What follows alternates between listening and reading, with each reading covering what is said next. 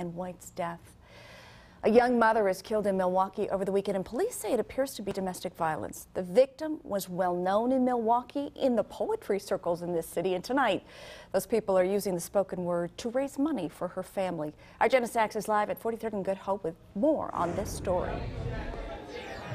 Tuesday is always poetry night here at Nostalgia Hall, and this is a place where Anita Brooks would perform a lot of her own poetry on a regular basis, although to friends here she was known as Anita B. And obviously for friends and fans alike here, her death is being felt very deeply, so they've decided all the money raised here tonight will go to the family she leaves behind.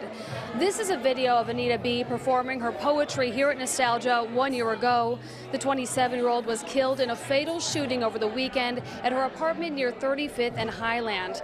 Police say it appears the homicide was related to domestic violence. A 28-year-old Milwaukee man has been arrested, and his case is being referred to the district attorney's office for possible charges.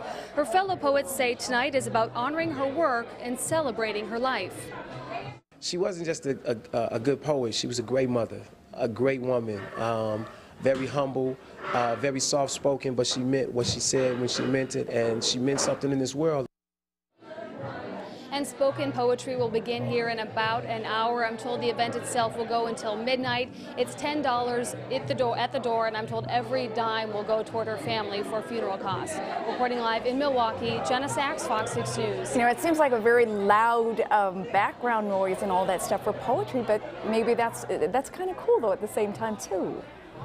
Absolutely. They're starting with music, and in about an hour they'll move into the spoken word part of the night. Okay, so they'll turn the music down. Well, hopefully they'll get a good turnout. Thank you, Jenna. One person killed by a train in Waukesha.